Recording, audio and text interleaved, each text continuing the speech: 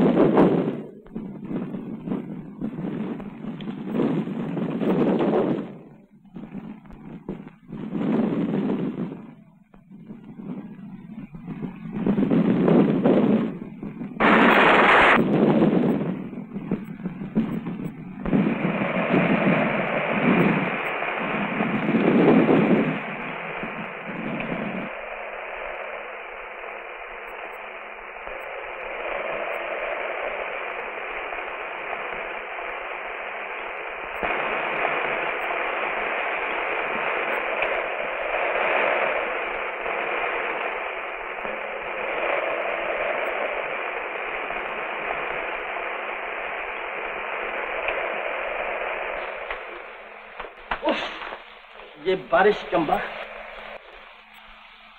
जी हाँ, वरना मैं आपको तकलीफ न देती। तकलीफ की बात नहीं, मैं अकेला हूँ ना, इसलिए जरा। अरे आप तो बहुत भीग गई, कपड़े सुखा लीजिए ना। वो कमरा जो है।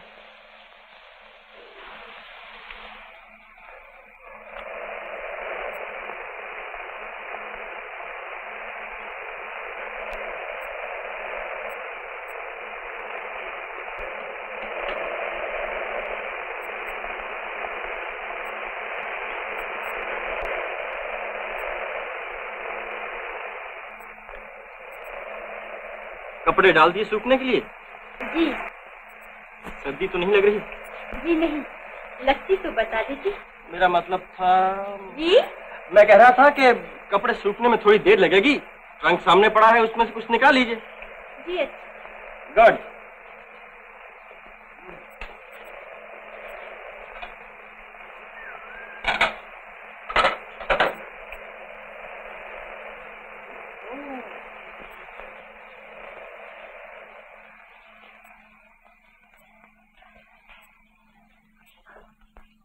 अरे वाह, पतलू बड़ी जायकेदार मालूम होती है। बैठिए ना, खाना खाइए। और आप? मैं तो खा चुका, कभी का खा चुका। झूठ बोलते, आपके चेहरे से तो मालूम नहीं होता। ये भूख जो आप मेरे चेहरे पर लिखी देख रही हैं, आज की नहीं, बरसों की है।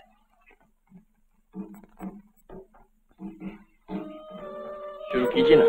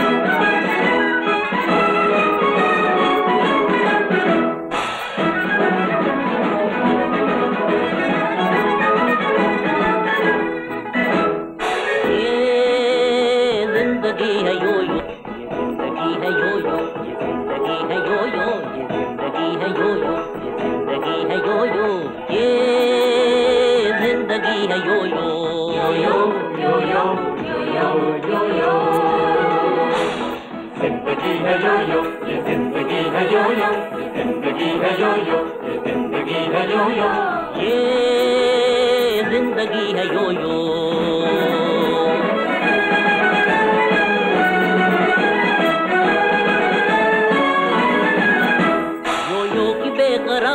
हिस्सा है जिंदगी का यो यो की बेकरारी, हिस्सा है जिंदगी का यो यो की गर्दिशों में, हिस्सा है जिंदगी का, हिस्सा है जिंदगी का।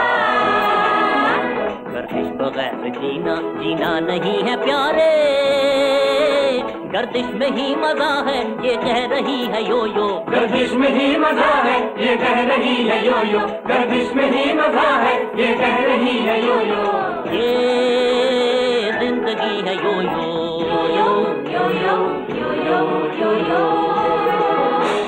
जिंदगी है यो यो, ये जिंदगी है यो यो, ये जिंदगी है यो यो, ये जिंदगी है यो यो, ये जिंदगी है यो यो।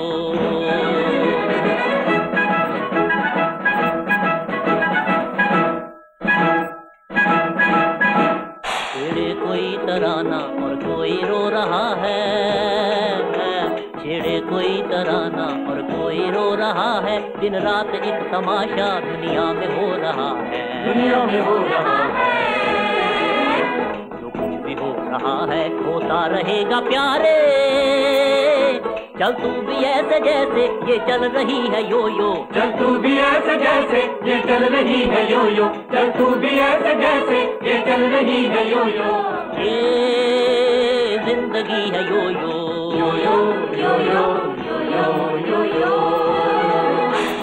जिंदगी है यो यो, ये जिंदगी है यो यो, ये जिंदगी है यो यो, ये जिंदगी है यो यो, ये जिंदगी है यो यो, जिंदगी है यो यो, ये जिंदगी है यो यो।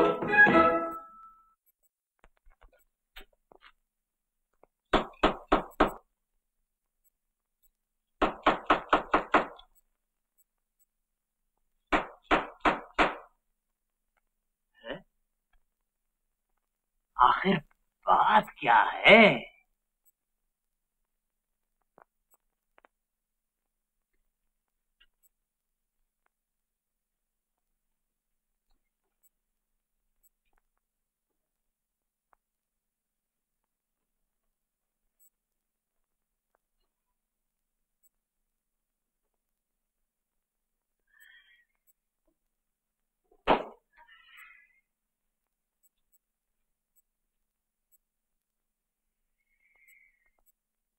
तेरी गहरी नींद सो रहा है।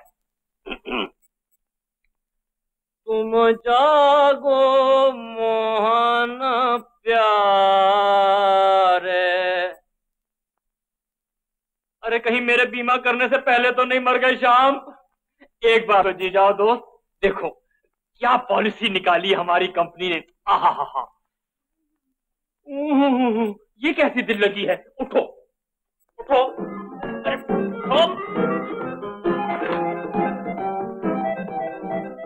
माय गॉड, मुख से क्या सूरत निकल आई है।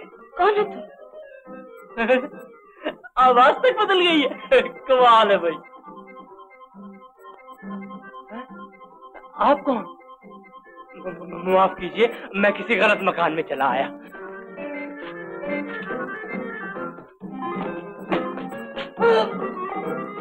श्याम, तुम यहाँ क्या कर रहे हो?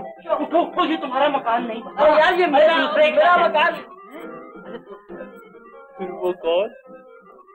अरे भुजक्कड़, वो एक लड़की है बेचारी जिसके पास रात काटने के लिए जगह न थी, और मैंने अपने यहाँ उसे जगह दे दी।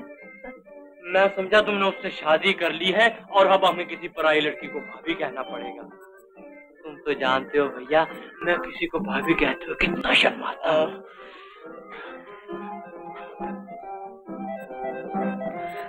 Good morning. गुड मॉर्निंग जी। ये मेरे दोस्त mister Chamanlal. Good morning. Good morning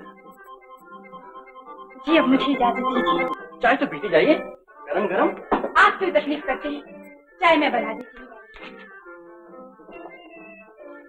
अपने पास लाए तो चाय ना शक्कर है ना। क्या करना है? पैसा अपने पास भी नहीं। जरा माचिस। अजी छोड़िए, यहाँ कहाँ आग वाग जलाती फिरेंगी। चलो कॉफी हाउस चलते हैं। नहीं, यहीं पियेंगे। नहीं नहीं, कॉफी हाउस चलेंगे जी। यहीं पियेंगे। आप कपड़े बदल लीजिए। हाँ, कॉफी हाउस चलेंगे।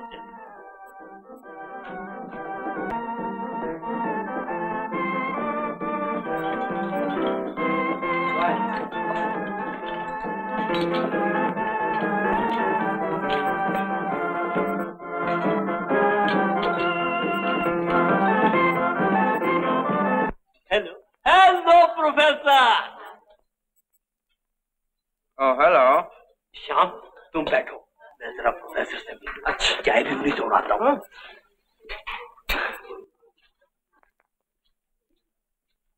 अच्छा है यार, अपना न सही किसी का घर तो बस गया।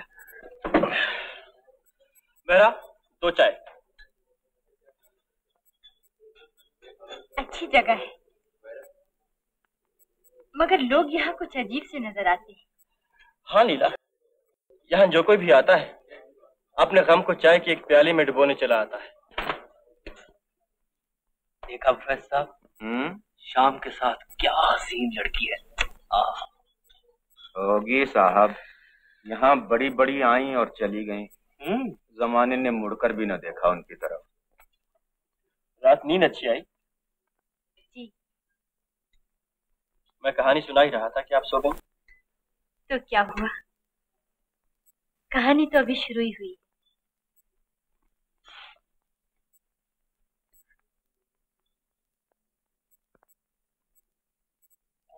यही मेरी तमन्ना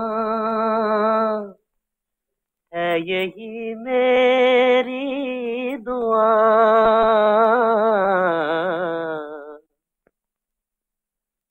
सामने बैठा रहे तू और मैं देखा करूं, सामने बैठा रहे तू।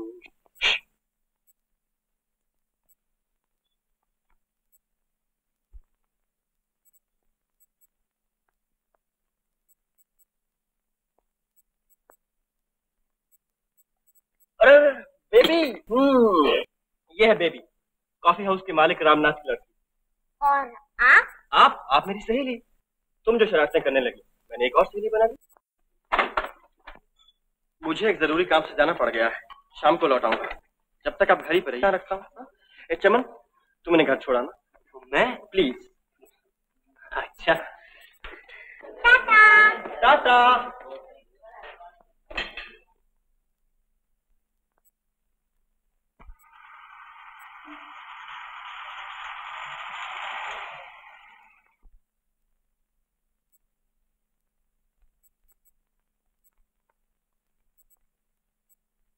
दादी माँ। अरे श्याम, तू कैसे चला आया? बस यूं ही चला है दादी माँ। क्या हाल है तेरे कामकाज का? बहुत अच्छा है, लोग धड़ाधड़ मेरी तस्वीरें खरीदने चले आ रहे हैं। एक कहता है मैं तस्वीर का 100 दूंगा, दूसरा कहता है मैं तस्वीर का 200 दूंगा। आखिर में दादी माँ लटके रह जाते हैं और मेरी तस्वीरें नहीं बिकती। मगर दादी माँ, एक दिन ऐसा आएगा कि वो बिकेंगी और इतना पैसा आएगा कि तुम्हारे पास रखने के लिए जगह ना होगी। हाँ तो दादी माँ, मुझे वो पैसों से याद आ गया, अभी मुझे अपने रंग रोगन के लिए 100 रुपए की जरूरत है। 200 की नहीं, मुझे बनाता है। मैं तुझे अच्छी तरह जानती हूँ। वो जो तू दरवाजे पर लोगों का ठट बताता है, तस्वीर खरीदने वालों का नहीं, कर्जा वसूल करने वालों का होगा। या मेरे पास कुछ नहीं है, जो कुछ था मैं दे चुकी तुझे। खुद मैं 7 दिन से चारपाई पर पड़ी हूँ, इतना भी नहीं कि किसी डॉक्टर को ही बुला सकूं। माँ,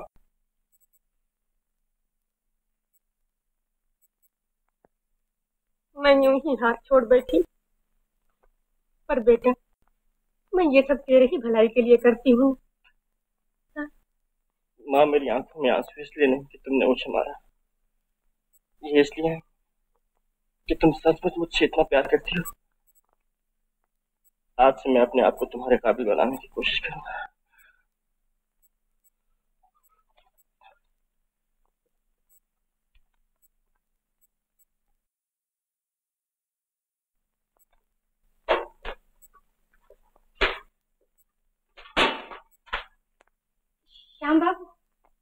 कब आए? अभी आया। क्या बात है, आप कुछ उदास नजर आते हैं। नहीं तो। ये जिंदगी है यो यो।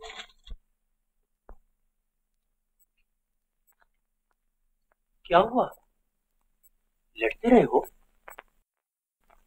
अरे भाई, मुझे कुछ तुम्हारा देना तो नहीं, फिर ऐसे क्यों देख रहे हो मेरी तरफ? समझा, तुम्हारी मुसीबतों का हल मेरे पास है। ये यो यो, ये सिखाती है घूमो फिरो, लोगों से मेल मुलाकात करो। घर बैठे बिठाए तो तुम्हें कोई पैसे देने नहीं चला है। चलो, तुम्हारा गम गलत करने को आज पैरिस होटल ले चलता हूँ। वहाँ एक बड़ा शानदार प्रोग्राम है। क्या बेबरकी हाँक रहे हो? ना तन पर कपड़ा, ना जेब में पैसे, चले हैं पेरिस होटल। नहीं समझे ना? 8 साल की दोस्ती में भी चमन को नहीं समझे। ये सब कुछ मुझ पे छोड़ो, चलो। हाँ, ये जिंदगी है यो यो। हाँ, जिंदगी है यो यो, जिंदगी है यो यो, जिंदगी है यो यो। ये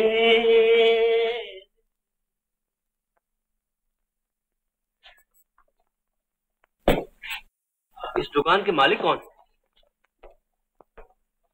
जी फरमाइए। आप हैं इस दुकान के मालिक? हुक्म कीजिए। हुक्म क्या करें, खास आपके नौकर बेहद बदतमीज है। पूछा मालिक कहाँ है तो यूं सर उठा दिया। बात तक करने का सलीका नहीं। ओह, माफ कीजिए, गलती हुई। अच्छा, माफ किया, शुक्रिया। हाँ, इनके लिए एक उम्दा सूट और इनके लिए एक साड़ी ब्लाउज A1। बहुत अच्छा हुजूर। मेम साहब के लिए सूट और साहब के लिए साड़ी। ना ना ना ना, साहब के लिए सूट और मेम साहब के लिए साड़ी। हुजूर अंदर तशरीफ ले चलिए। इधर। वाह रे चमन वाह, क्या कहने तेरे। मैंने सब इंतजाम किया। अच्छा किया है। मगर आप हैं कौन? आप इतना भी नहीं जानते। एक और बदतमीजी, आप हैं दिल्ली के मशहूर सेठ राम प्रकाश, बेशुमार मिलों के मालिक, कटपीस एसोसिएशन के प्रेसिडेंट। अब सिले सिलाए कपड़ों का काम शुरू कर रहे हैं। आपके बगल ही में तो दुकान खोल रहे हैं सेठ जी। सत्यानाश, यहाँ मेरे पास? ये कैसे हो सकता है? आप हो सकने की बात कर रहे हैं, मैं कहता हूँ हो रहा है, बस थोड़े ही दिनों में हो रहा है। लेकिन हुजूर, मेरा रोजगार छीनने से आपको क्या मिल जाएगा? आप मेरे बाल बच्चों का तो ख्याल कीजिए, कहीं और दुकान खोल लीजिए, आपकी बड़ी मेहरबानी होगी। अच्छा, सोचेंगे। हाँ, इन कपड़ों के कितने पैसे हुए फौरन बताइए, फौरन। क्या बात करते हैं हुजूर, आपसे पैसे? ये कपड़े तो मुझ गरीब की तरफ से एक नाचीज तोहफा समझ लीजिए। अच्छा अच्छा, ओह सेठ जी, ओके, चलिए तशरीफ लीजिए। नमस्ते हुजूर। नमस्ते। नमस्ते। टाटा।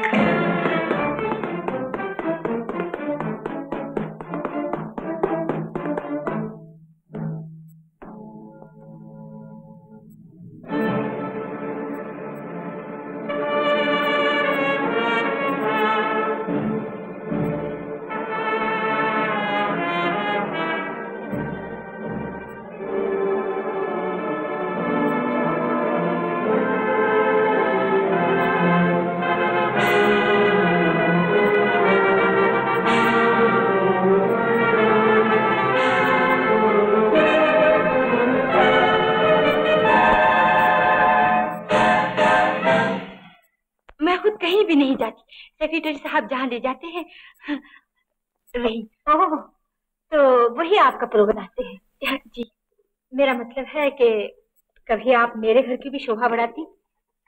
जी जरूर, मगर हाँ हाँ, सेक्रेटरी साहब से बात कर लीजिए, मगर तशरीफ जरूर लाइए। जी नमस्ते। नमस्ते।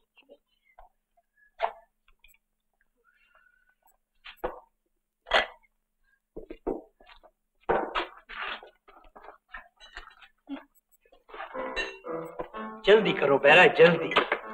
लीजिए योर हाइनेस।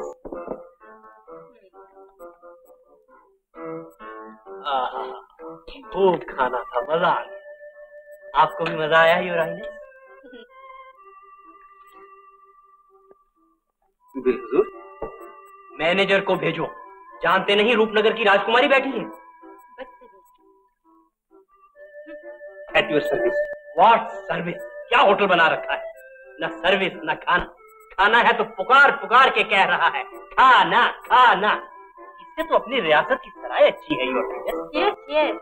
आपके होटल के बराबर एक और होटल खोलेंगे और बता देंगे। बराबर क्यों खोलते हैं जनाब? इसी होटल को खरीद लीजिए ना। हम इसमें ऐसी कौन सी कमाई कर रहे हैं? हर साल हजारों का घाटा पड़ता है। अच्छा अच्छा, कल आके होटल के बारे में बातचीत करेंगे। जनाब ये दस्तखत नहीं चलेगा। अब क्या चलेगा योर हाइनेस? मैनेजर,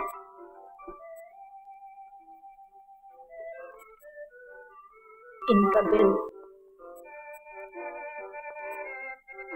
माफ कीजिए, अब आपको बिल अदा करने की जरूरत है। देखा, अब आया ना रास्ते पे। अरे हम हथेली पे सरसों जमा दे। चलिए योर हाइनेस।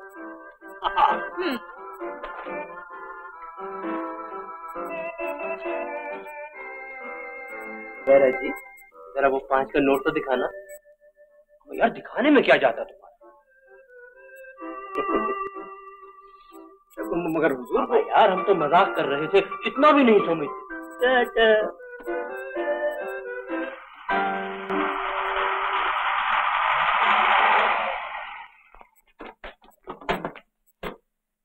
अच्छा राजकुमारी जी, आज की शाम बहुत अच्छी गुजरी। शुक्रिया। शुक्रिया की कोई बात नहीं। अच्छा राजकुमार साहब, हटाओ यार, खामखा बेकार बातों में वक्त जाया कर दिया।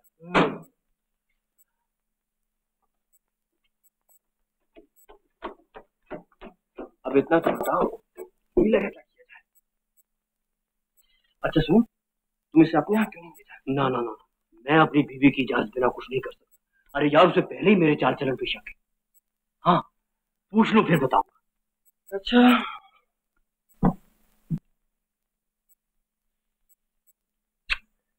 चलो ड्राइवर।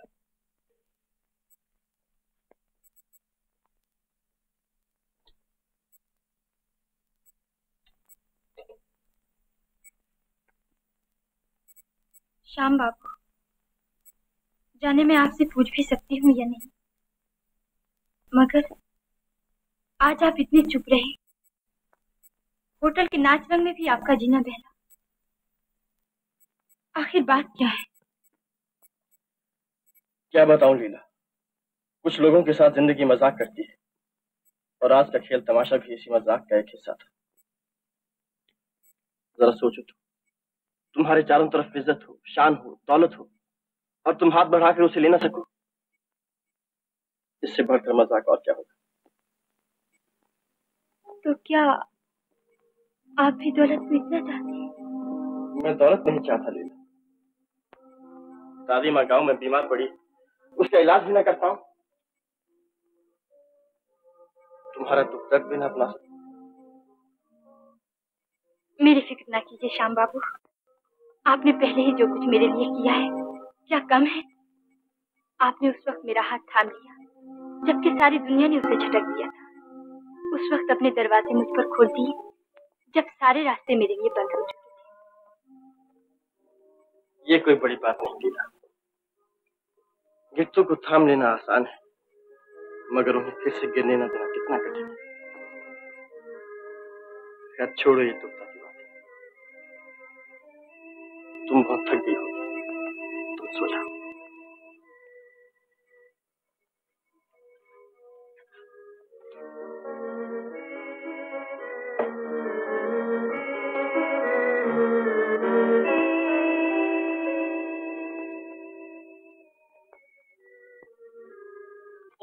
बीवी ने बात मेरी मान ली, ओ मेरी बीवी ने बात मेरी मान ली।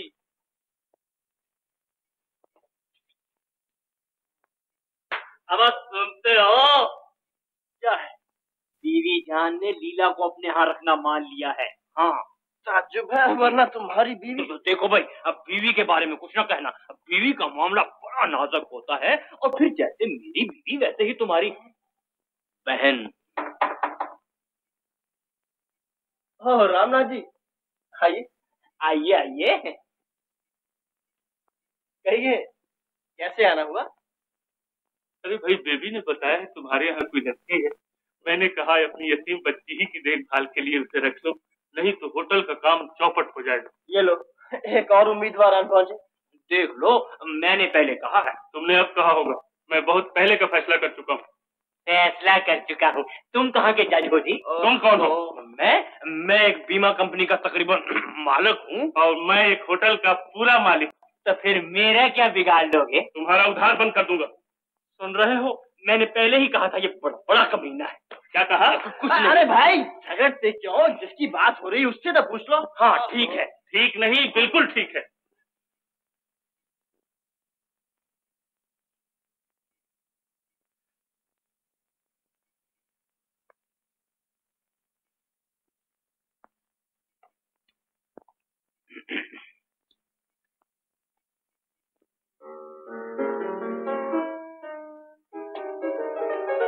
क्या कहती है? बता दो, इसमें सोचने की क्या बात? हमने नहीं बताना चाहते तो उसे बाहर भेज देते हैं। मैं क्यों जाऊं? तुम बाहर चले जाओ। तुम अच्छा मत जाओ। श्याम, क्या कहती है? वो चली गई है? ये कैसे हो सकता है? वो सचमुच चली गई। उसने गरीब मुस्तफा क्या सोचेगी?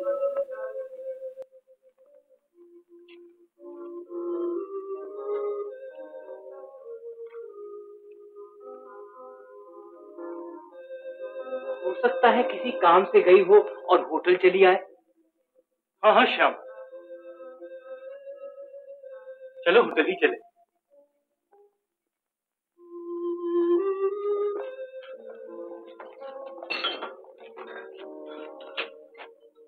यहाँ तो नजर नहीं आती।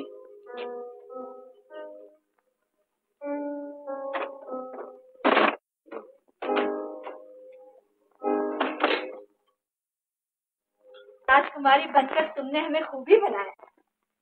खैर अच्छा किया तुम आ गई। मुझे भी तुम ऐसी ही की जरूरत थी, जिसे मैं नौकरानी की तरह नहीं, एक साथी की तरह अपने पास रख सकूं। कितनी खुशकिस्मती है मेरी जो आपने मुझे काबिल समझा। खुशकिस्मती तुम्हारी नहीं, मेरी है। तुम नहीं जानती मैं यहाँ कितना अकेली महसूस करती हूँ। इतने बड़े घर में आप अकेली महसूस करती हैं। भरा घर, कभी ये घर कितना भरा पूरा मालूम होता था, लेकिन जब से वो गए हैं इस घर की रौनक भी साथ ही ले गई। अब तो इस घर की हर चीज में सिर्फ उनकी एक याद रह गई है। वो पाइप पड़ा है ना, मालूम होता है जैसे वो अभी आएंगे और कहेंगे, सीता यहाँ तंबाकू था, खत्म हो गए। मैं कहूंगी जी नहीं, अभी तो बहुत बड़ा है। घर में नौकर हैं, चाकर हैं, लेकिन नहीं, पाइप का तंबाकू मैं ही ला के दूंगी। वो अपना पाइप सिलगाएंगे, शरारत से धुआं मेरे मुंह पर बखेर देंगे। मैं रूठ जाऊंगी, वो मुझे मनाएंगे। अब आप ही रूठती हूँ, आप ही मन जाते हो। बैठे बैठे पुकार उठती हूँ, पाइप वाले आओ, धुएं से मेरा मुंह भर दो। अब मैं नहीं उठूंगी। मगर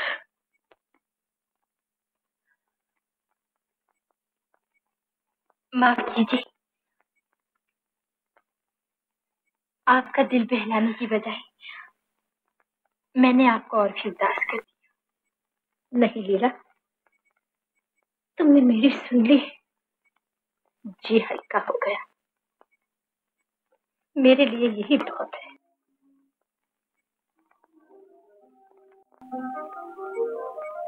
क्या आवाज सुन रही हो ना? ये मेरा बेटा है कुमार। बस अपनी ही दुनिया में मगन रहता है। इसे जिंदगी से कुछ शिकायतें हैं, न मालूम क्या।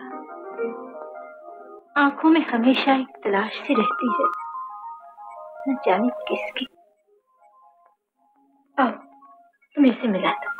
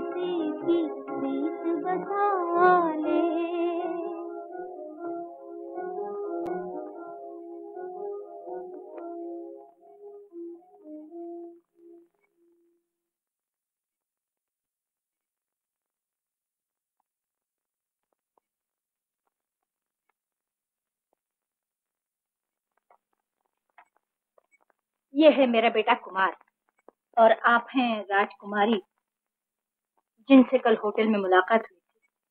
आपने गरीब खाने को बड़ी रौनक बख्शी। हमें भी यहाँ आकर बड़ी खुशी हुई। जरा नवाजी, आपने हमें किसी काबिल समझा। अब तो हमारा जी चाहता है यही रह जाए। रियासत में हमारा जी नहीं लगता। ये तो और भी मेहरबानी होगी सरकार।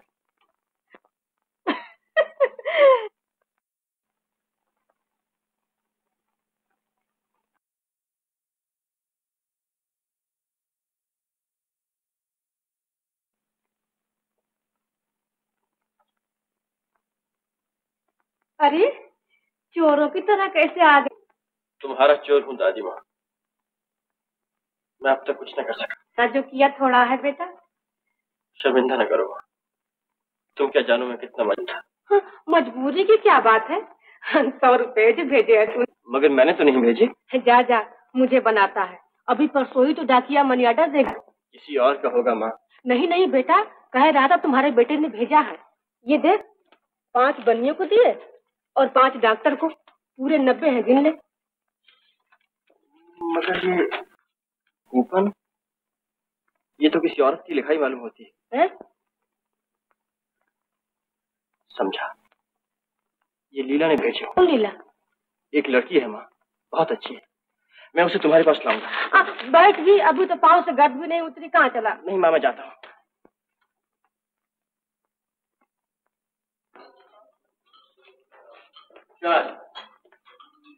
रामनाथ, लीला तो यहाँ नहीं आई थी।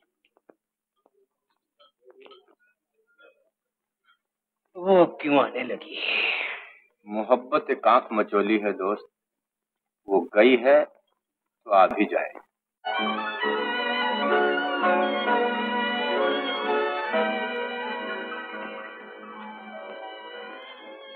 हो सकता है मेरा अंदाजा गलत हो लीला, लेकिन मैं समझता हूँ कोई खासी बात हुई जिसने तुम्हें इतना उदास कर दिया।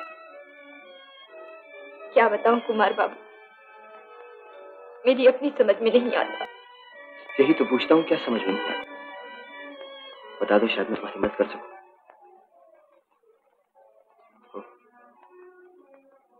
तुम बताना नहीं चाहती। मेरा ख्याल था तुम मुझे अपना ही समझती हो और सब कुछ बता दोगे, मगर ऐसा नहीं कुमार बाबू।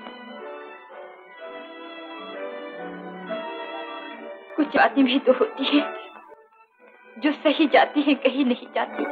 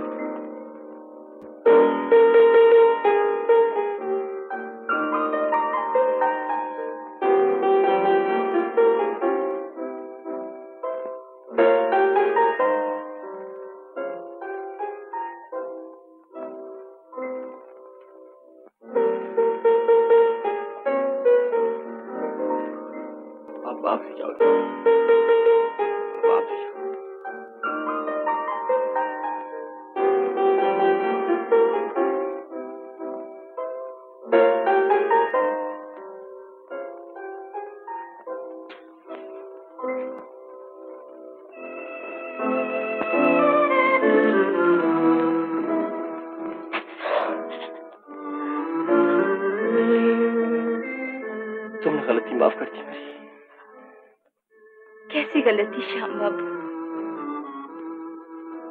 भूल तो मेरी थी, बताई भी नहीं थी। नहीं, मैं अब जान गया हूँ तुम मेरे लिए गई थी और अब मेरे ही लिए चली आई। कसूर मेरा था जो तुम्हें पहचान ना सका। इसमें आपका कोई कसूर नहीं। कोई किसी को इतना अपना समझ लेता है जब भी ऐसी बातें करता है। तुम मेरी हो गई,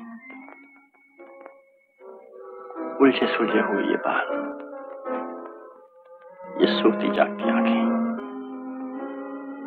रोते मुस्कुराते होंठ, ये सब मेरे हो गए, मेरे। हाँ श्याम बाबू, आप क्या जाने मैं आपकी हो जाने के लिए कितनी बेचैन थी और आपको अपना बना लेने के लिए कितनी तड़प रही थी। मैं आपसे जुदा हुई, एक एक कदम एक मंजिल बन गया और एक एक पल एक बरस। मेरा भी यही हाल हुआ। तुम क्या गई रातों की नींद भी साथ ले गई। मैं दीवारों से बातें करता और उन चीजों से लिपटता रहा जिन्हें तुम अपने हाथों से सजा बनाकर रख गई थी।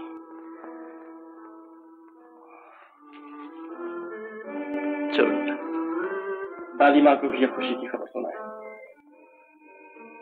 आप स्टेशन पहुंचिए, मैं रानी माँ से इजाजत लेकर वहीं आ जाऊंगी।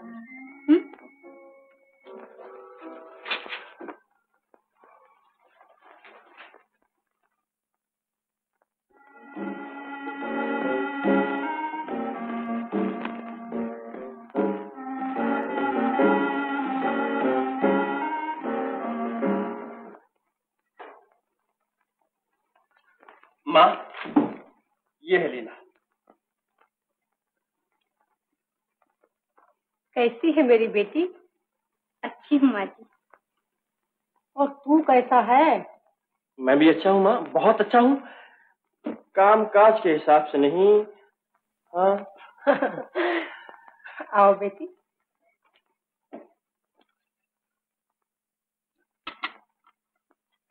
हाँ तो माँ, तुम्हें लीला पसंद है? हाँ बेटा, मुझे तो बड़ी पसंद है। तो मैं समझूं कि पास है? अरे वो तो पास ही पास है, मगर तू फेल। क्यों माँ? जब तक तू कुछ काम काज नहीं करता मैं तुझे पास नहीं समझती। क्या करूं माँ, कहीं हाथ नहीं पड़ता? हाथ क्यों नहीं पड़ता? ये जो 50 बीघे जमीन पड़ी है, इसी की देखभाल कर ले तो आरे न्यारे हो जाए। इन मुई तस्वीरों में क्या धरा है?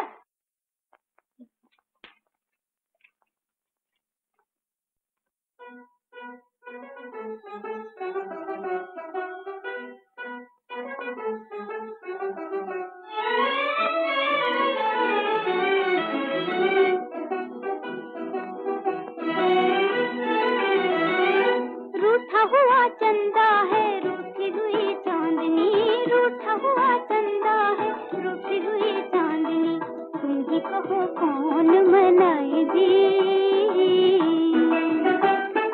रूठा हुआ कान्हा है, रूठी हुई, रूठा हुआ कान्हा है, रूठी हुई बांसुरी, कैसे कोई गीत सुनाए जी। रूठा हुआ चंदा है, रूठी हुई चांदनी, रूठा हुआ चंदा है, रूठी हुई चांदनी।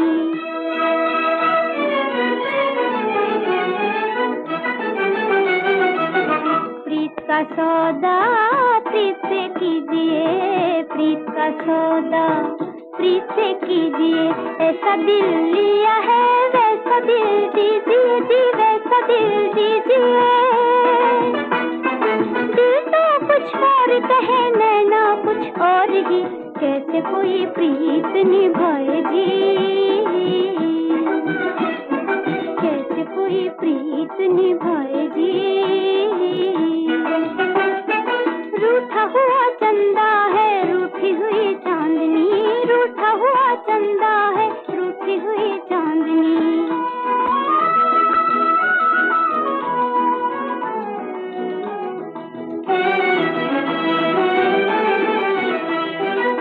देखो जी हट गई कारी बदरिया, देखो जी हट गई कारी बदरिया, चमका है चांद फिर बाजी बांसुरिया जी, बाजी बांसुरिया।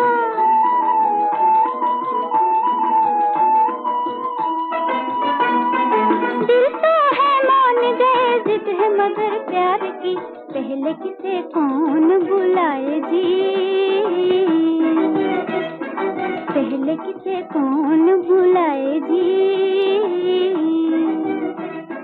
पहले किसे कौन बुलाए जी।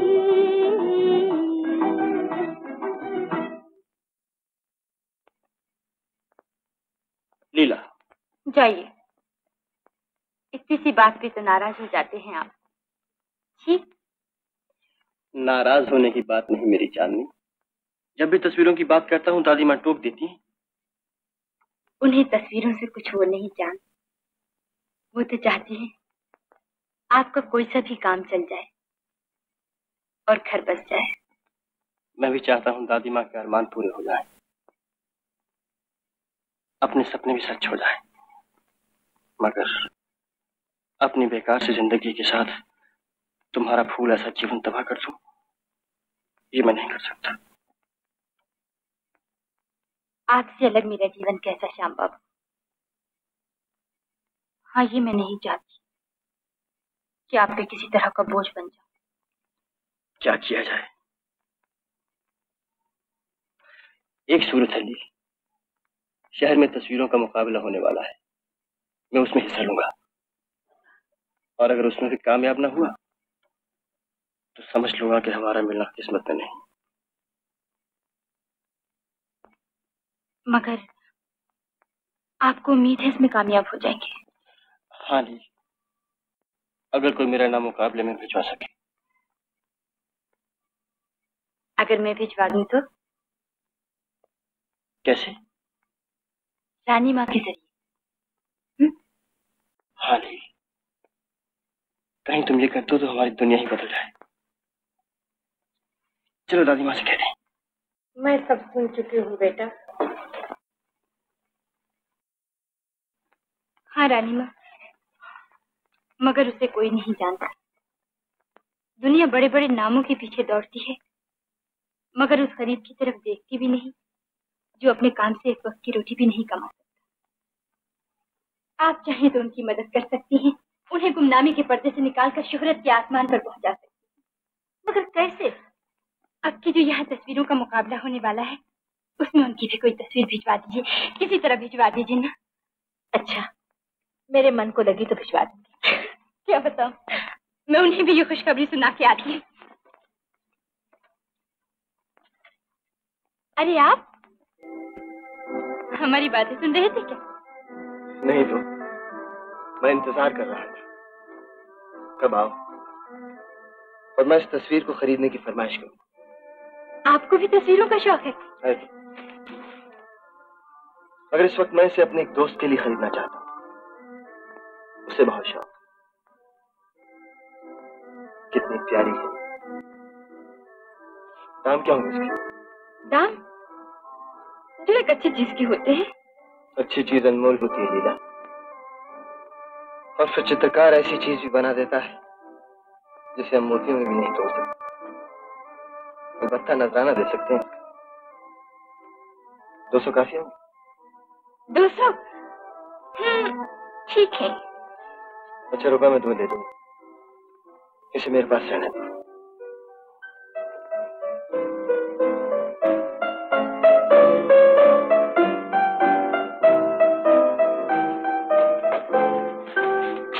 लील, मैं सोच ही रहा था क्या बनाऊं कि तुम आ गए। मैं एक बड़ी अच्छी खबर सुनाने आई हूँ।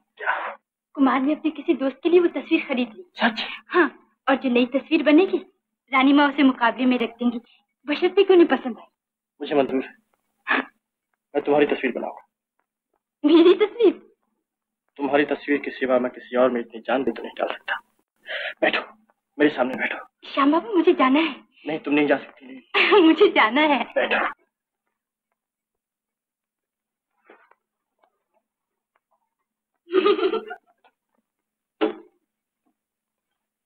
लील, मैं तुम्हारे चेहरे पर वो बात देखना चाहता हूँ जो पहली मुलाकात के रोज नजर आ रही।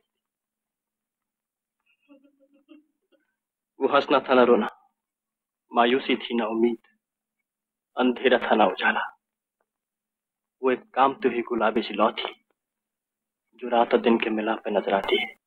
हाँ, ठीक है, ठीक है।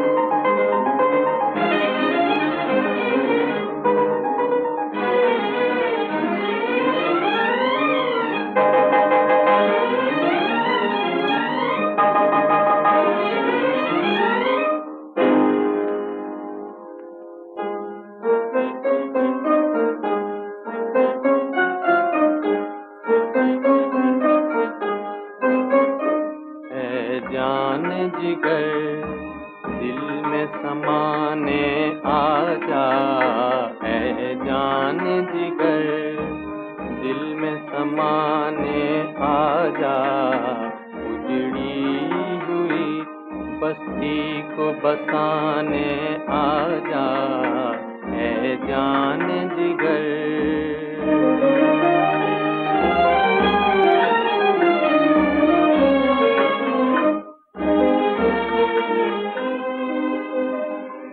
दिल दर्द से बेताब है,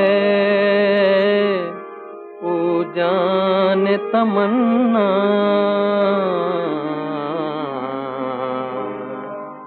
आराम का पैगाम सुनाने आजा, आराम का पैगाम सुनाने आजा है जान जिगर।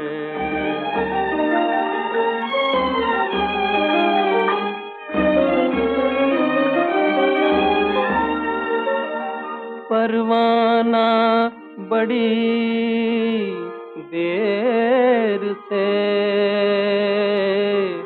है आस लगाए,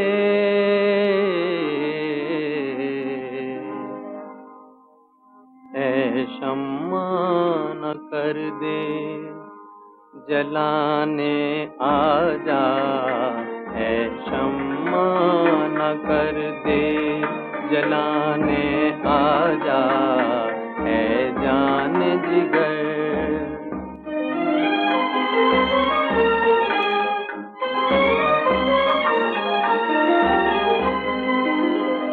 तरसी हुई नजरों को है दीदार की हसरत,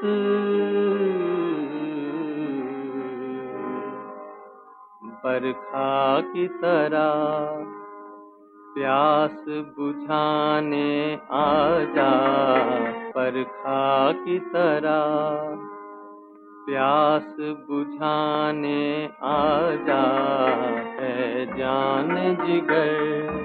दिल में समाने आजा है जान जिगर, दिल में समाने आजा, उजड़ी हुई बस्ती को बसाने आजा है जान जिगर।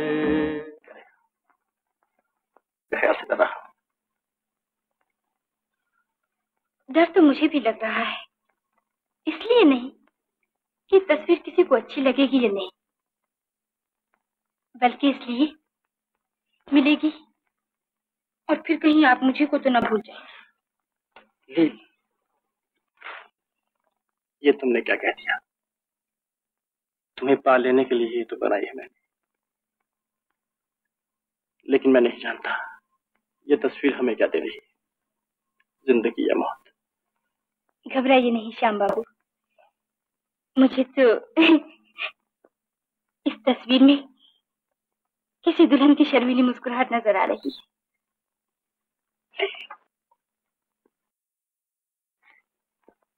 देखा रानी माँ कितनी अच्छी है, खूब है। तुम इतनी अच्छी हो तो तुम्हारी तस्वीर क्यों ना अच्छी होगी।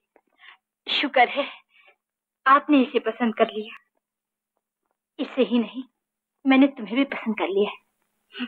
मैं तुम्हें अपनी बहू बना रही हूँ।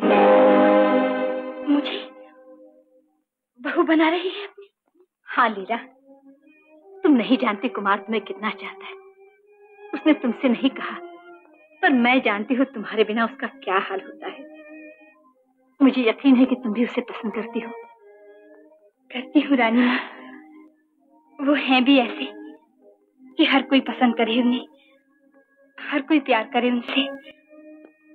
मगर रानी माँ, मैंने उन्हें कभी ऐसी निगाहों से नहीं देखा। तो क्या तुम्हारी निगाहों में कोई और है लीला? कहीं तुम श्याम से तो प्यार नहीं करती? हाँ रानी माँ, और इसी तस्वीर की कामयाबी पर हमारी शादी हो रही। तुम श्याम से शादी कर रही हो? नहीं, ये नहीं हो सकता। ऐसा है तो फिर मेरे बेटे का क्या होगा? यही करना था तो उस बेचारी को क्यों भगा दिया? उस गरीब के दिल का खून क्यों कर दिया? क्यों उसके बेकसूर गीतों में अपनी आवाज मिला दी? मैंने जाने बुझे कोई ऐसी बात नहीं की रानी। नहीं, तुमने कुमार को धोखा दिया, तुम्हें मंजिल बनी सामने चली आई और अब तुम्हें पीछे हट रही हो। तुमने ये सब कुछ किया और अब तुम्हें अनजान बनने की कोशिश कर रही हो। ये रानी माँ, मैं सच कह रही हूँ, मैं इस बारे में कुछ जानती भी नहीं। मैं नहीं समझती मैंने क्या किया जिससे कुमार बाबू ने ऐसा सोच लिया। मैं उन्हीं से जाके पूछती हूँ।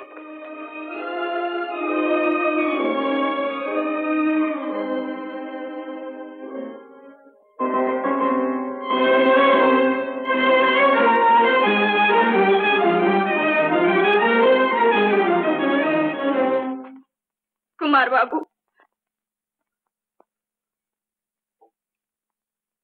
जानता हूं तुम क्या पूछने आई हो। यही ना कि मैं तुमसे प्यार करता हूं। हाँ, मैं प्यार करता हूं तुमसे, मगर मैंने ये तो कभी नहीं कहा कि तुम भी मुझे चाहती हो। और यही बात है जैसे माँ भूल रही, माँ जो हुई वो।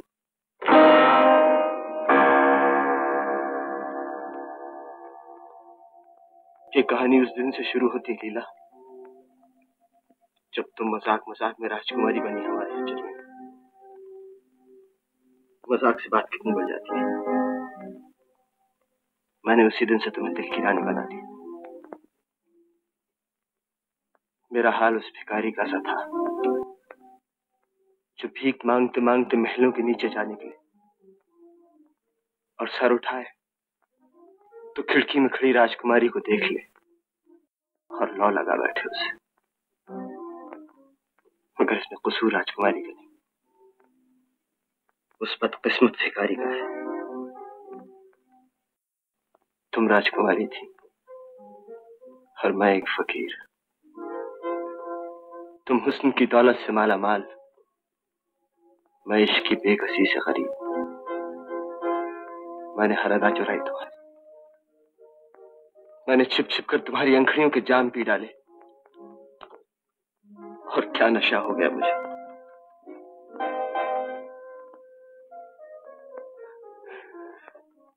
अगर कौन सा नशा है जो हमेशा कायम रहता है, कौन सा खुमार है जो टूट नहीं जाता।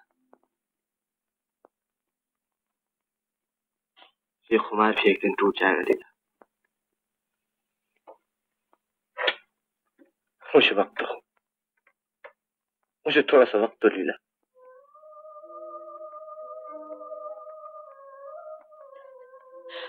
मुझे माफ कर दीजिए कुमार बाबू, मैं नहीं जानती ये सब कैसे हुआ, क्यों कर हुआ। मैं कमल के एक पत्ते की तरह पानी पर बेखबर तैरती रही, मगर ये पानी न था, किसी के आंसू थे। ये मैं न जान पाई।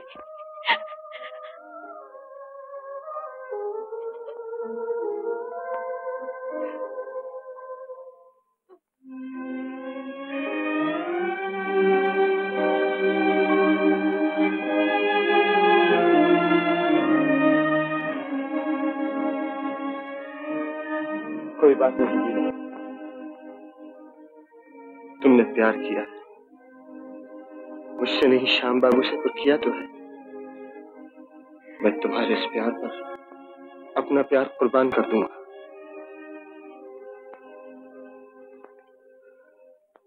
जाओ लीला, भूल जाओ इधर थोड़ी कहानी।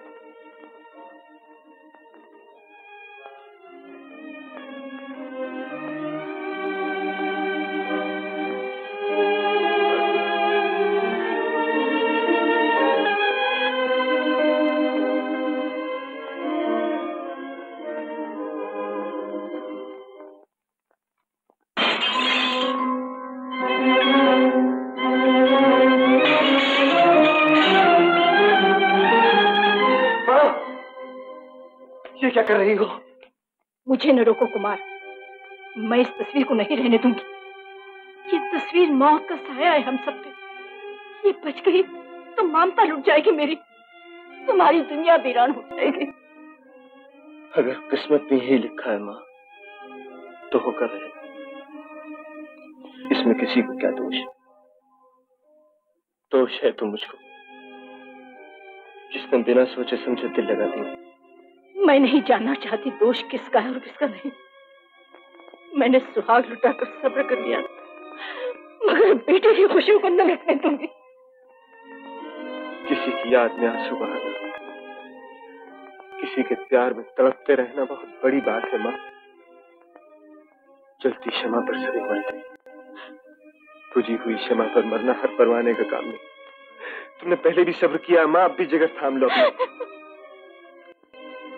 तुम्हें लीला को अपनी बहू बनाना है, श्याम को बेटा बना लो।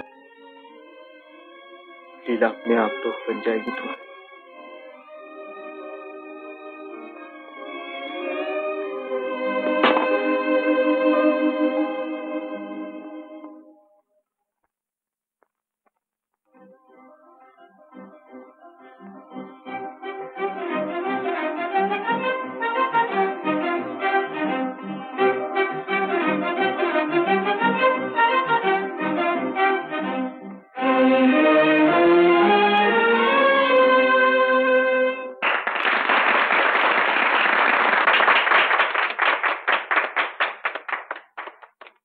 मुबारक हो श्याम।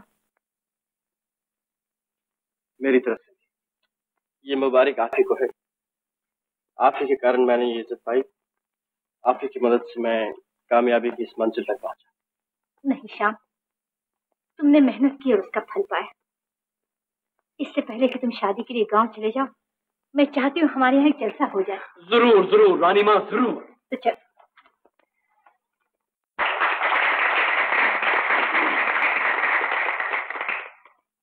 दोस्तों, मेजबान की तरफ से मुझे ये फख्र बख्शा गया है कि मैं आपकी तशरीफ आवरी का शुक्रिया अदा करूं।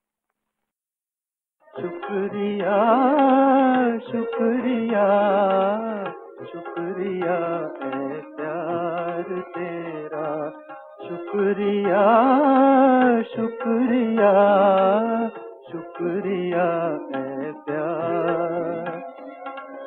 दिल को कितना खूबसूरत गम दिया, शुक्रिया। दिल को कितना खूबसूरत गम दिया, शुक्रिया शुक्रिया है प्यार तेरा, शुक्रिया शुक्रिया है प्यार।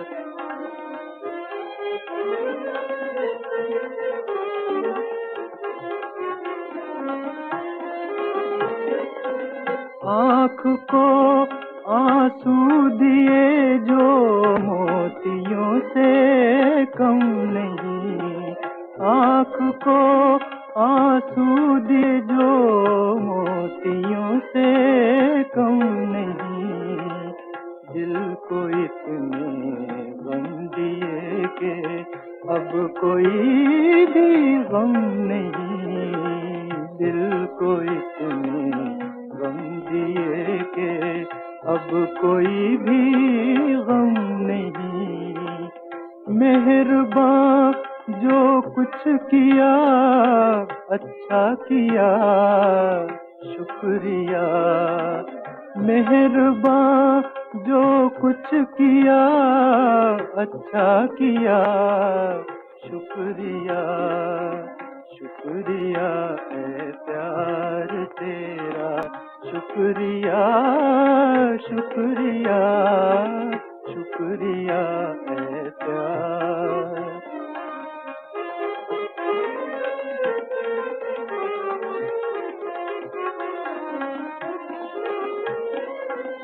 जिंदगी को दर्द में डूबे तराने दे दिए, जिंदगी को दर्द में डूबे तराने दे दिए।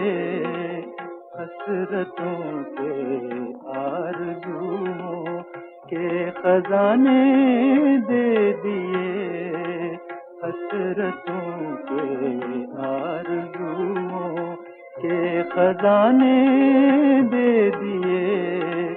ये नवाजिश है तेरी क्या क्या दिया, शुक्रिया, ये नवाजिश है तेरी, क्या क्या दिया। शुक्रिया शुक्रिया है प्यार तेरा, शुक्रिया शुक्रिया। मैं समझती हूँ बेटा, मगर पी जाने में जो मजा है छलका देने में नहीं। तो तुम चाहती हो मैं कठपुतली बन जाऊं? कोई हंसाए तो हंस दूं, रुलाए तो रो दूं। क्या बात है रानी? कुछ नहीं लीला, कुछ नहीं। इस दुखड़े का कारण मैं ही हूँ। ना मैं आपके यहाँ आती, ना आपको ये आंसू पीने पड़ते, मगर ये भी होना था। शायद कोई खुशी बगैर गम के पूरी नहीं होती। ऐसा ना कहो लीला, अगर तुम्हारे दिल में हमारे लिए जरा भी इज्जत है तो अपनी इस खुशी पर गम का साया ना आने दो। कहो, वादा करती हूँ। और हाँ, ये जो कुछ हुआ है शाम को न बताना। कुमार, अरे भाई सब लोग अब तुमसे कुछ सुनना चाहते हैं, चलो ना। भाई तलत मजा आ गया। दोस्तों, मिस्टर कुमार।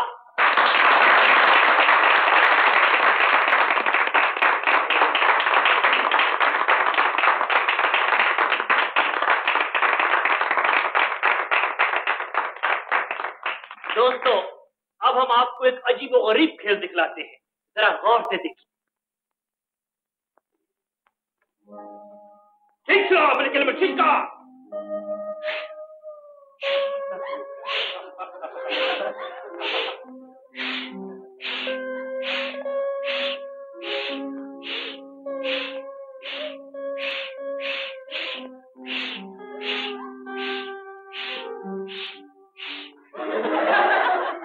जादू के जोर पे, हवा की जोर पे पुतला तैयार है, अब आपसे बातें करेगा। देखा कैसा अच्छा अच्छा बात करता है, आपकी तरह बिल्कुल बोलता है। देखिए, अब देखिए आपके सामने चाय पी।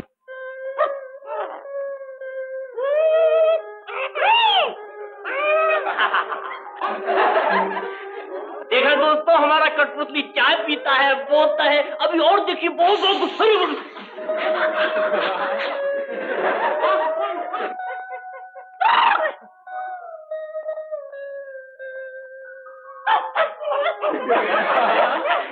देखा?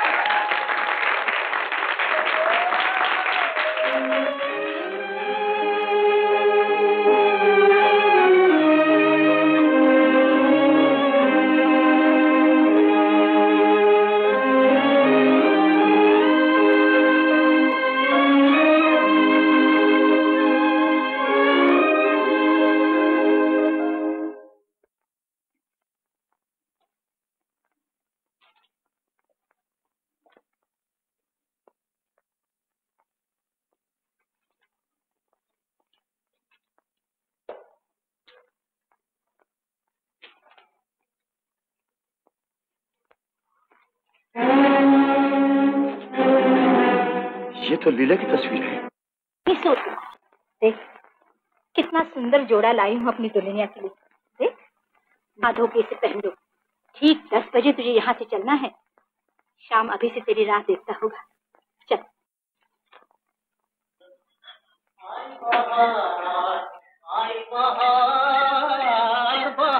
हेलो रामनाथ। आई बहार। हेलो रामनाथ। अरे ये हल्लो बल्लो छोड़ो प्यारे, वो मेरे पैसों का क्या हुआ? अरे पैसों पे डालो खाक, मोहब्बत बड़ी चीज है। हाँ। अच्छा जी। Hello professor. श्याम भैया, पिताजी कहते तुम बहुत बड़े आदमी हो गए। तुम्हारा क्या ख्याल है? मेरा?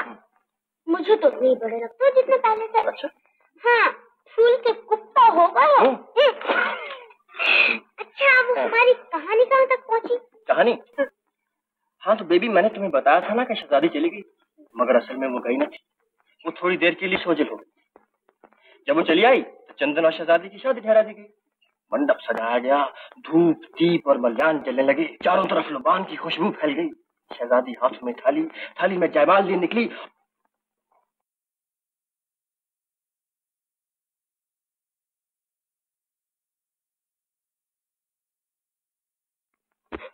भगवान तुम्हें सुखी रखे बेटी।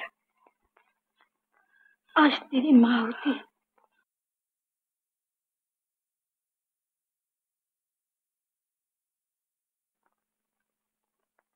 अच्छा कुमार बाबू। जाओ लीला, नई जिंदगी मुबारक हो। चलो बेटी।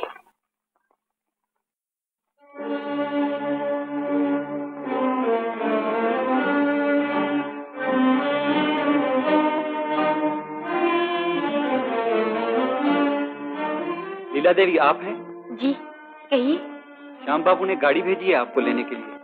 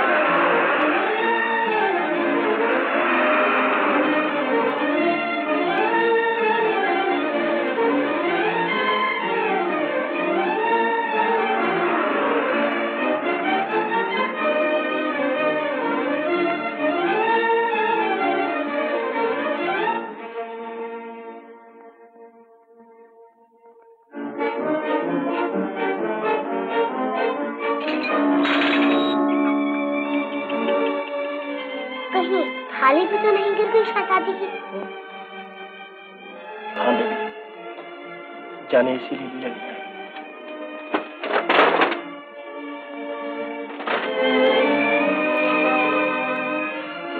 इंसान सोचता क्या है और होता क्या है।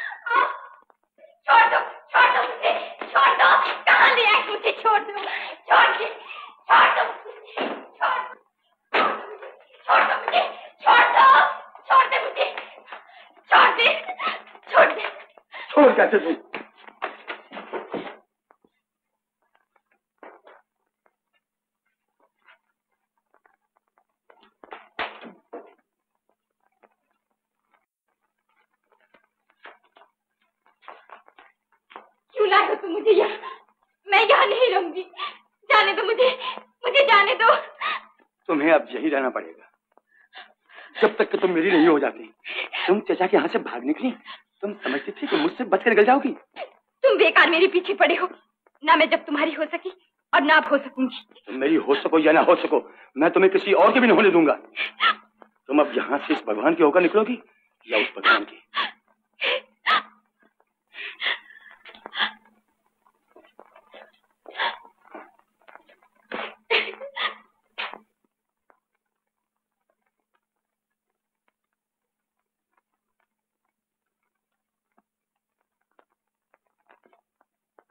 रानी माँ, रानी माँ। श्याम। रानी माँ, लीला कहाँ है? क्या बताऊं, मैं लीला को तुम्हारे यहाँ भेज रही थी कि बदमाशों ने आ लिया उसे और मोटर में डाल के चलते बने। बदमाश मोटर में डाल के चलते बने? हाँ, उसे ढूंढने के लिए हमने क्या कुछ नहीं किया। पुलिस में भी खबर दी मगर कुछ न बना। श्याम, लीला न तुम्हें मिल सकी न कुमार उसे पा सका। न कुमार उसे पा सका? क्या मतलब? कुमार भी लीला से प्यार करता था, लेकिन जब उसे मालूम हुआ कि वो तुम्हें चाहती है, तुम्हारे रास्ते से हट गया। अच्छा, तो ये बात है। अब समझा तुम्हारी चालों। तुम लीला को अपनी बहू बनाना चाहती थी, इसीलिए तुमने उसे गायब कर दिया। श्याम! वो सब धोखा था जो तुमने बेटा बेटा पुकार के मुझे दिया। वो सब धूल थी जो तुमने खुशियां मनाकर मेरी आंखों में झोंकने की कोशिश की। बताओ, कहाँ है लीला? कहाँ है तुम्हारा बेटा? बताती हूँ कहाँ है मेरा बेटा।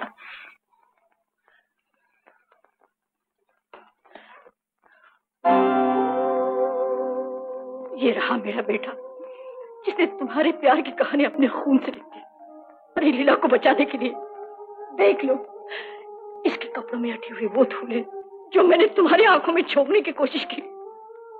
इसके बदन पे लगे हुए जख्म, वो धोखा जो मैंने तुम्हें बेटा बेटा पुकार कर। मुझे माफ कर दो रानी।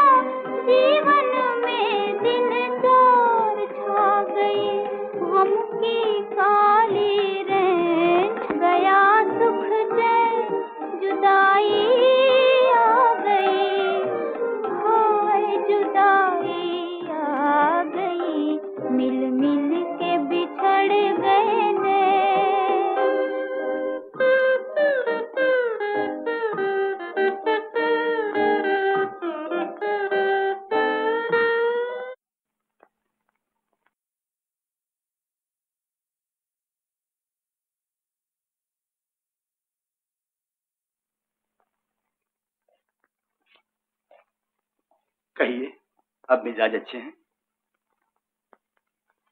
आखिर बात क्या लीला, तुम मुझसे इतना कटी कटी से क्यों रहती हो? ऐसा भी क्या गुनाह किया है मैंने? क्या मेरी ये ढंग तुम्हें पसंद नहीं? मगर मैं क्या करूं? बचपन ही से, खिलौनों से लेकर मोहब्बत तक मैंने जिस चीज को पाने की कोशिश की वही मुझे ना मिली। मुझे हमेशा लड़कर ही उसे लेना पड़ा। इसके सिवा मैं कोई और तरीका भी तो नहीं जानता। नहीं जानते तो अब जान लो। बहुत सी चीजें ऐसी भी होती है जिन्हें लड़कर हासिल नहीं किया जा सकता, और मोहब्बत उनमें से एक है। लीला, तुम मुझे नहीं जानती। मैं वो दरिया हूं जो चुपके से बहता चला जाता है, मगर जब कोई चीज उसका रास्ता रोक लेती है तो वो टकराता है, सर पटकता है और फिर रास्ते में आने वाली हर चीज को मलिया मेट कर डालता है। तुमने दरिया देखे मगर वो चट्टाने ना देखी जो दरियाओं का रुख बदल कर रख देती है, जिनसे सर फोड़ लेने के बाद वो चुपके से अपने किनारों में बहे चले जाते हैं और आखिर दम तक अपना सर नहीं उठाते। ये बात है तो पड़ी रहो यहाँ सारी उम्र। अब मैं तुम्हारी बात तक पूछने नहीं आऊंगा, चाहे तुम यहाँ तड़प तड़प कर अपनी जान दे दो।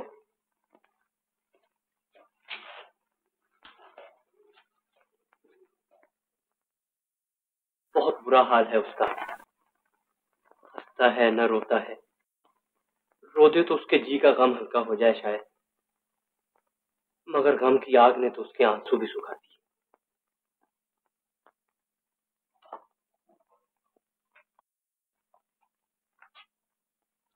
तुम ही उसका सहारा बन जाओ माँ। बच्चे पर जब मुसीबत आती है तो माँ की ही गोद ढूंढता है। शाम को माँ की जरूरत है। हाँ बेटा, जब तक मैं हूँ उसे माँ की कमी महसूस नहीं होने दूंगी। मैं अभी उसे यहाँ लाती हूँ। चलो चलो।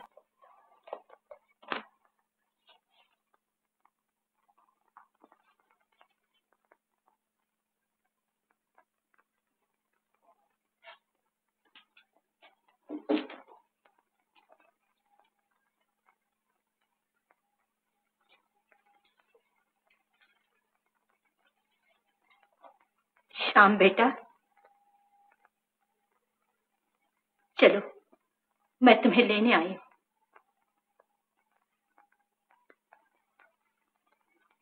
नहीं रानी माँ,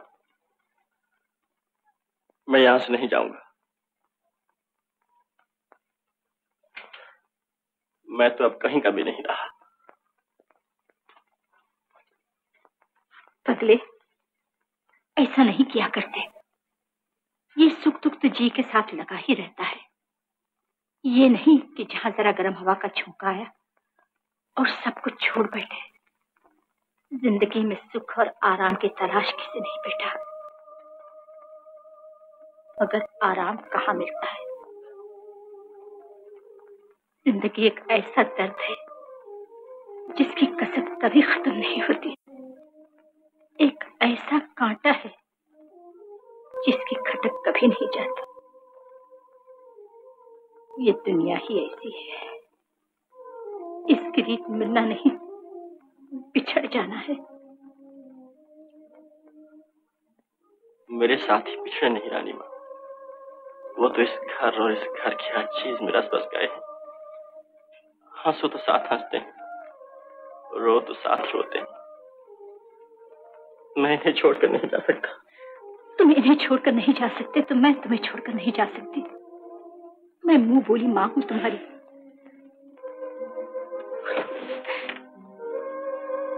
चलो मेरे साथ, चलो बेटा।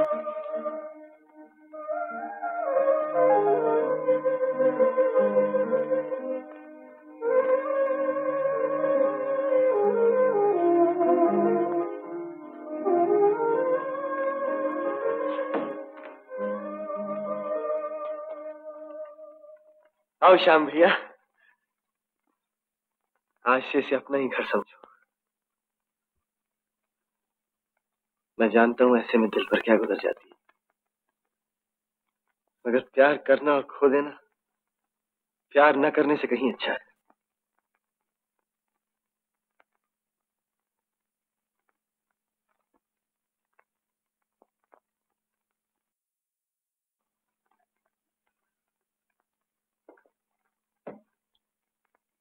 भगवान भैया।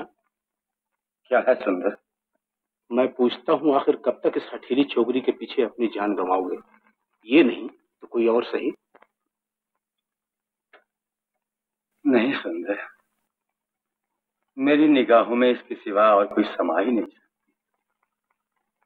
जिंदगी में समझौता करना ही पड़ता है भगवान भैया।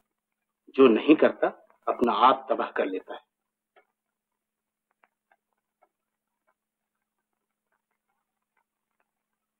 देखो तो सही, मैंने तुम्हारे दिल बहलावे के लिए क्या इंतजाम किया है।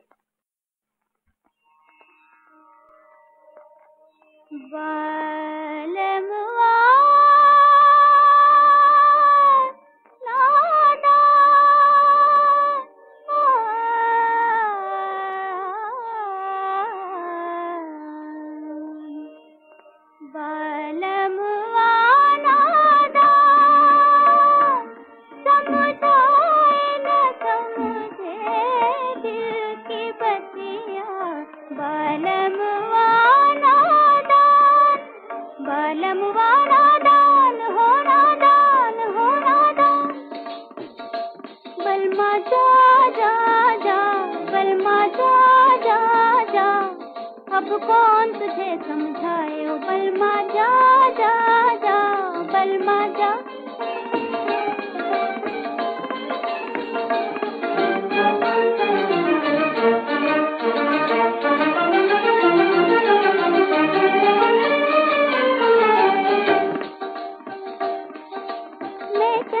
की चांदनी हूँ मैं तारों की रानी, मैं चंदा की चांदनी हूँ मैं तारों की रानी, मेरे मतवाले नैनों से छलके मस्त जवानी, मेरे मतवाले नैनों से छलके मस्त जवानी, इन नैनों की बलमा तूने कोई कदर न जानी ओ बलमा जा जा, बलमा जा जा जा, अब कौन तुझे समझाए ओ बलमा जा।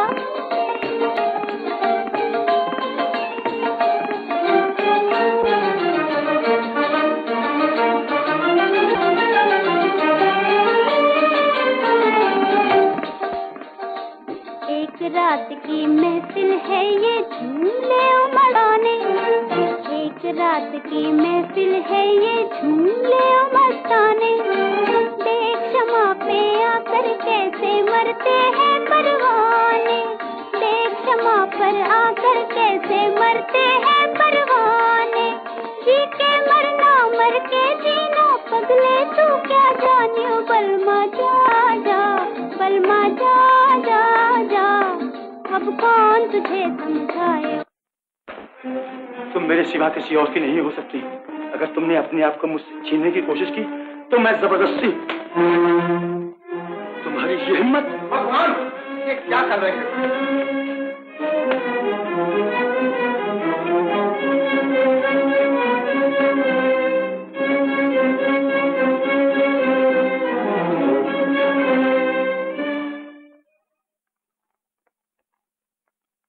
श्याम भैया, प्याली सामने रखकर तुम क्या सोचा करते हो? सोचता हूँ बेबी कि शायद किसी दिन तुम्हारी सहेली चली आए और आकर चुपके से अपने हिस्से की प्याली उठा ले, मगर जाने कब आएगा वो दिन।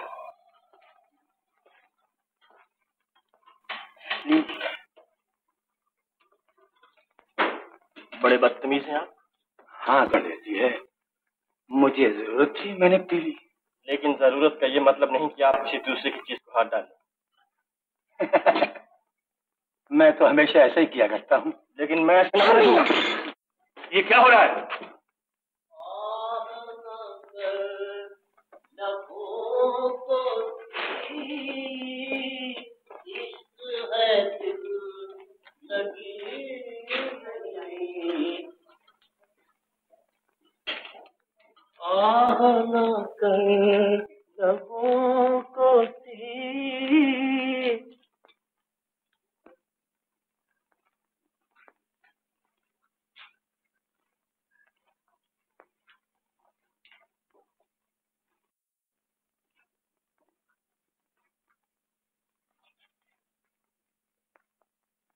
बाबू, तुम तो भले आदमी मालूम होते हो, क्या तुम भी कुछ ना करोगे मेरे लिए? तुम तो जानते हो मैं कैसे बिता रही हूँ ये दिन, कैसे जल रही हूँ धीरे धीरे शमा की तरह।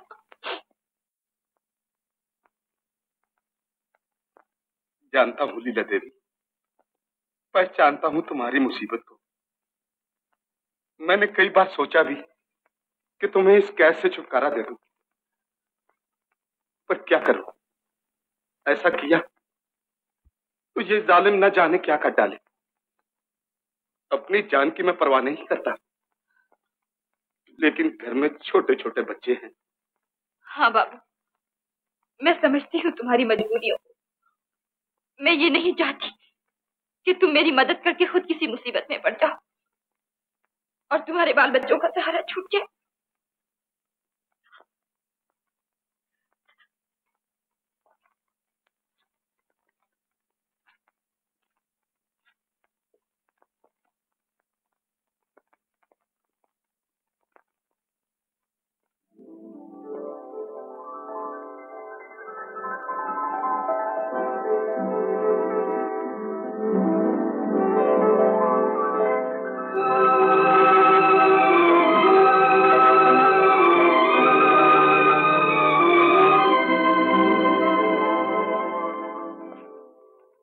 लीला देवी, तुम जा सकती हो।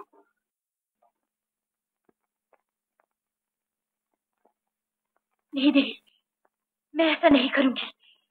मैं इस जालिम के हाथों में तुम्हें छोड़कर नहीं। इसकी तुम फिक्र ना करो, इससे मैं निपट लूंगा। नहीं बाबू, ये जालिम तुम्हें मार डालेगा। मारने या रखने वाला ये नहीं, वो है। तुम यहाँ से चली जाओ, उठो।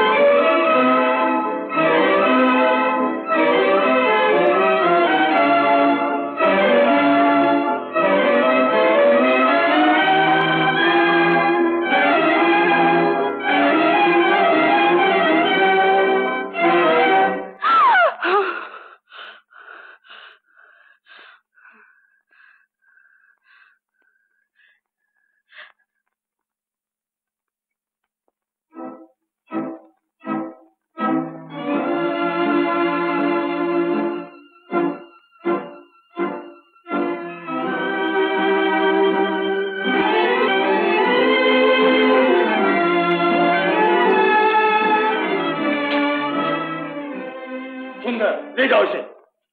क्यों बहन, नमक हराम? क्या तुझे इसलिए रखा था कि हाथ में आए हुए शिकार को यूं आसानी से जाने? झूठे टुकड़ों पर पलने वाले जलील आदमी, भूल गए वो दिन जब बच्चों का वास्ता देकर तुमने मुझसे नौकरी मांगी थी? हाँ भगवान, और मैंने इसका फल भी पा लिया।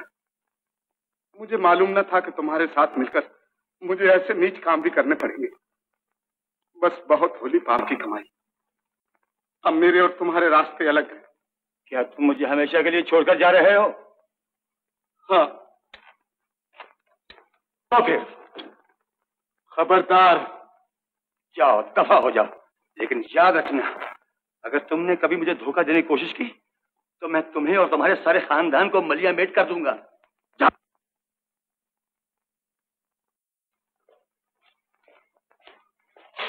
अब देखता हूं कि तुम कैसे निकल जाती हो मेरे पंजे से।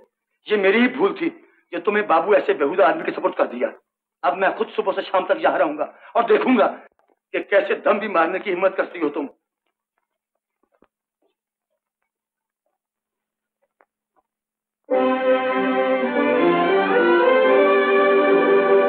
बिगड़ बिगड़ के बनी थी किस्मत, बन बन के फिर बिगड़ी,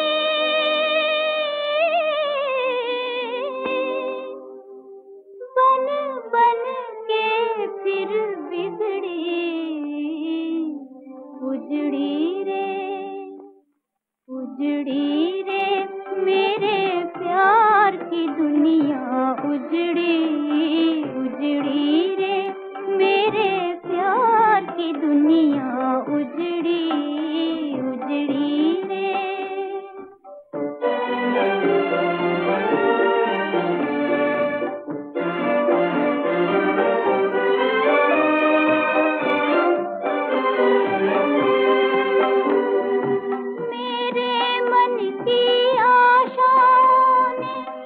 तस्वीर बनाई मेरे मन की आशा ने, एक तस्वीर बनाई, तस्वीर मिटा दी दुनिया ने, तकदीर बनी और बिगड़ी, उजड़ी रे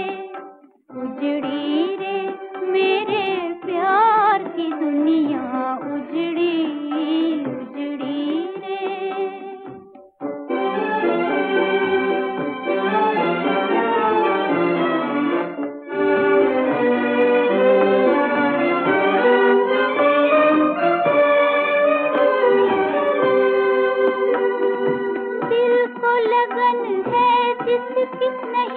किस्मत में मोहब्बत उसकी, दिल को लगन है जिसकी नहीं, किस्मत में मोहब्बत उसकी। बुलबुल से फूल जुदा और फूल से बुलबुल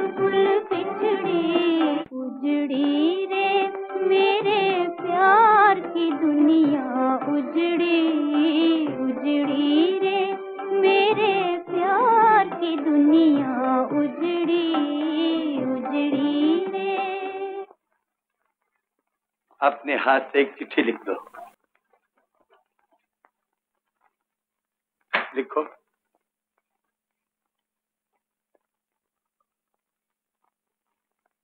प्यारे श्याम, भगवान की दया से मैं दुश्मनों के पंजे से छूट निकली हूँ।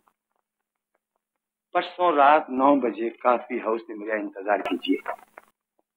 मेरी रिहाई के लिए आप सबको मुबारकबाद हो। हमेशा आपकी लीला लीला।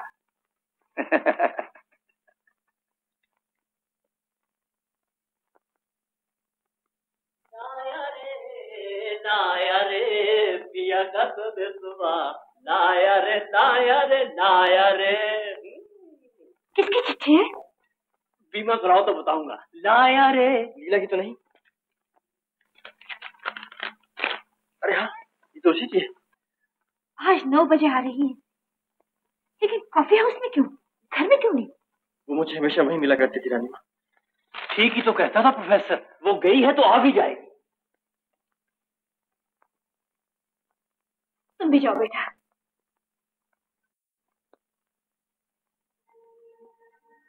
श्याम, आज तुम इस वक्त कैसे आ निकले? आखिर वो घड़ी आ ही पहुंची रामनाथ, जिसका मुझे जाने कब से इंतजार। खूब, तो लीला आ रही है। अच्छा, तो मेरी सहेली आ रही है? हाँ, तुम्हारी सहेली आ रही। मेरा 2 कप चाय। अच्छा, सिर्फ खुशी में कहानी सुना दीजिए, पर अब के ऐसी जिसमें चंदन और शहजादी की शादी हो जाए। अच्छा तो सुनो। शहजादी खो गई, चंदन उसे जंगलों बियाबानों में ढूंढता फिरा, पाँव में छाले पड़ गए उसके। अब उसे शहजादी की मिलने की कोई सूरत नजर न आती थी। इतने में दूर किसी बस्ती से उसे धुआं उठता दिखाई दिया, जिसने आसमान पर जाकर लिख दिया, चंदन में आ रही।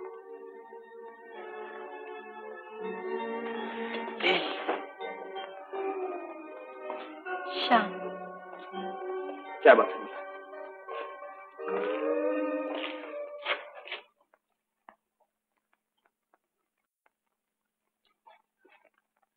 तुम किस लिए आए हो? निकल जाओ बाहर, वरना भी पुलिस को बुलाता हूँ। खामोश! तुम सब लोग अपने अपने हाथ मेजों पर रख दो। बिहारी, तुम जहाँ आओ। तुम वहीं खड़े रहो, कोई बाहर नहीं जाने पाए। ये क्या गोली मार? श्याम, श्याम, वहीं खड़े रहो, तो गोली मार दूंगा। गोली मार दोगे? गोली मारने से मोहब्बत नहीं मर जाती मेरे दोस्त।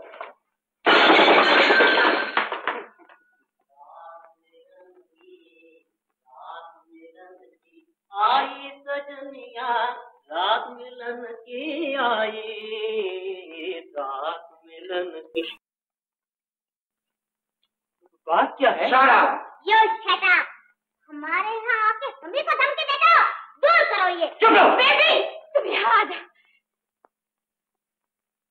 मैं तुम्हें 5 मिनट देता हूँ, जो कुछ कहना है आपस में कह लो।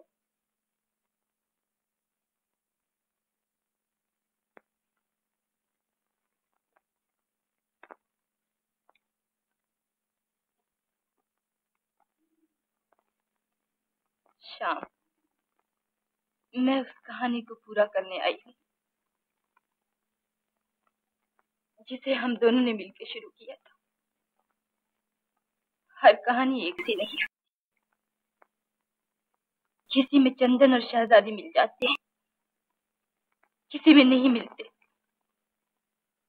ये वो कहानी है जिसमें वो नहीं मिलते। नहीं, ऐसा नहीं हो सकता। श्याम, खबरदार! श्याम,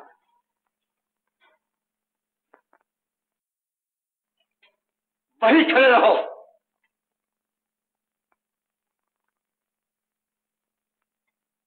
वहीं खड़े रहो। मैं कहता हूं वहीं खड़े रहो, तो गोली मार दूंगा। रुक जाओ कुमार।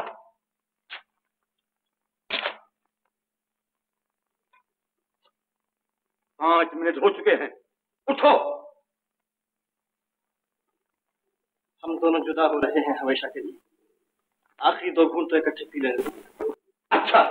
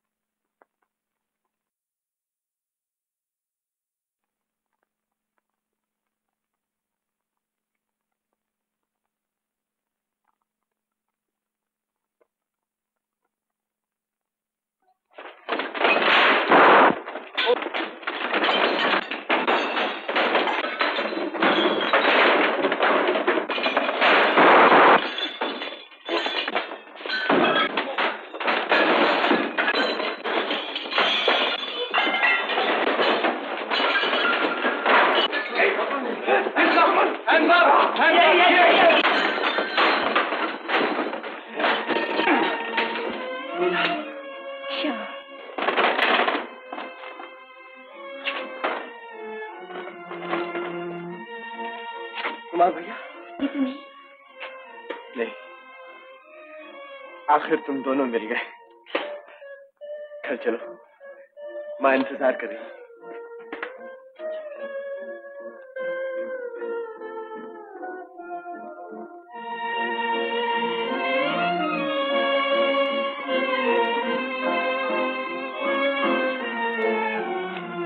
आ गई मेरी बेटी। कुछ न कुछ रानी माँ, जिस तरह से हम लीला को यहाँ लाए हैं, गुंडों ने फिर बदमाशी करने की कोशिश की, मगर खैर पकड़ लिए गए। चलो अच्छा हुआ।